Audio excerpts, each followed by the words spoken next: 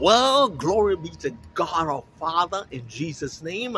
And this is Pastor McKinnon of Jehovah Jireh Christian Center International of Guyana, South America.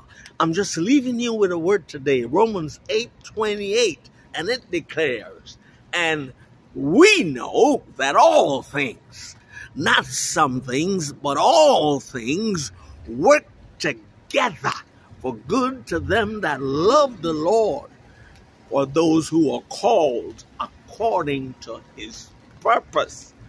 My brothers and my sisters, it doesn't matter the situation that you're in. It doesn't matter the circumstances that you are facing. The God we serve declares, and we know who our Savior is.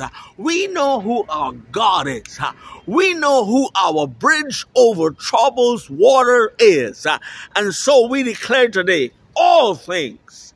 Somebody shout all things. Glory to God. Amen.